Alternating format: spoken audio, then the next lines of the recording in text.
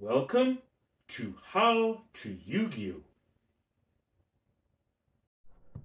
Phantom Knightmare Core Set TCG exclusive Ashened with a potential of 10%. Ashened is a TCG exclusive that's coming out in Phantom Knightmare. Now, why is the potential at 10%? As there's just nothing this archetype can do. While the artwork looks amazing and it looks great from an artistic standpoint, from a playing standpoint, it's just we don't know. There's far too few cards to render a playstyle here. So, yep, it's just going to remain at 10%. And so we have the value cards of this set: Promethean Princess, Bestower of Flames, and Snake Eyes Poplar. Expect these cards to be the most expensive cards of this set. We have our support update is Horus, Aroma, Goatee, and Raid Raptor, with Raid Raptor getting a complete overhaul in this set in particular and looking quite dangerous, especially as a competitive deck going forward. Definitely Raid Raptor, I would recommend getting it. All the cards in it are commons, very easy to get, very cheap, and if you have Raid Raptors already, just get the Raid Raptor deck with a new support and it'll just do wonders. We have the Legacy support, we have Earthbound coming in, Magispector, Yubel, Gate Guardian, and Goblin Biker, which Goblin Biker is based off of the Goblin the Goblin, miscellaneous Goblin monsters we've had in Yu-Gi-Oh! Since the early days of Yu-Gi-Oh! And now they've been just made into an archetype called Goblin Biker, all combining together. And we have Hidden Potential, Voiceless Voice. Indeed, this is the archetype that is premiering in here, and again, it has hidden potential. There's a lot that we as TCG players are expecting from this, as it's done some numbers in the OCG, but it's yet to see whether it'll do some numbers here in TCG. Okay, let's move on. And we have our wild card, Metamorphosis. Indeed, this is a card, basically this is reverse Metamorphosis. That was banned, I believe. Yes. So this is a card that's just the reverse version of Metamorphosis, which we have banned at the moment. And we're yet to see what this card is going to do. Its effect is extremely interesting and has a lot of potential for a lot of nonsense, right? And even though the effect looks quite busted, it's quite restricted, actually. And so we're yet to see what this card can do. Currently, this card is only good in decks that feature the Runic engine. So that's where it can shine. Outside of the Runic engine, we're not too sure where this card can really go. But it's up to TCG to make this card worthwhile. And I would recommend getting some yourself. They are not expensive, it's going to be quite cheap, and it's a hidden spice that will definitely be in a meta players, card list soon enough in the future. And so we have the Yu-Gi-Oh! Awards candidates.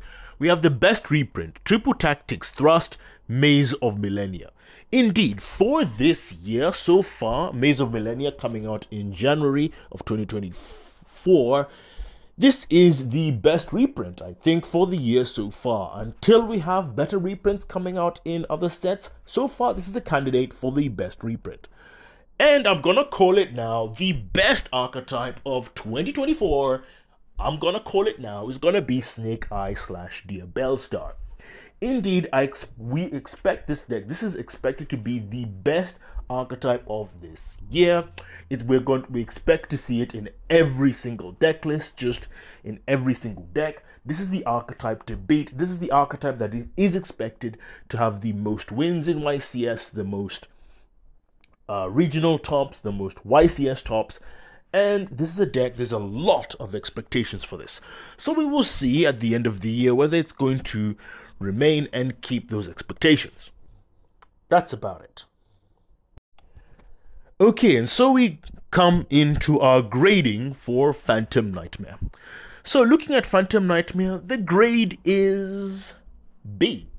Is for bravery. And you might wonder, why? Why do I grade this core set as B? Well, it's not good enough to be an A class set. It's just not that good enough. With only 2 cards that are really potentially good that players are going to be looking for, Horus is nice, and the Goblin Biker is pretty nice as well, but we don't pretty much know what Goblin Biker does. And Goblin Biker, I would say, has hidden potential. Not to say that Goblin Biker can't do anything, but Goblin Biker looks to be a fair deck. There's nothing wrong with fair decks in Yu-Gi-Oh! But unfortunately in TCG, fair decks doesn't necessarily mean good in the competitive scene. So we're yet to see what this Goblin deck will do. In terms of Voiceless Voice, again, that OCG doesn't translate as well as TCG. And while in the OCG, Voiceless Voice has been doing relatively well, in TCG, we're yet to see whether this will do anything, as the Snake Idea Bellstar package looks to be a more solid foundation that TCG players are going to trust a bit more, as it has a proven track record and results, and the ceiling of set deck is high. I mean, the Promethean Princess that premieres in this set is basically, with its effect wise, is basically Summon Sorceress Part 2. Even though it isn't Summon Sorceress, but the effect I would feel is so similar, the impact of the card is similar. It does quite a lot for Link 3. So definitely we have that being the case. But even though we have a breakout superstar, which is Promethean Princess, and we have Poplar, 2 cards don't make a great set. And that is why, with final decision, it remains at B rank. That's all I've got to say about the set. We come to the end of this video. So, as I like to say, you are one step closer to becoming a Yu-Gi-Oh! Master. My fate, right, is in your hands.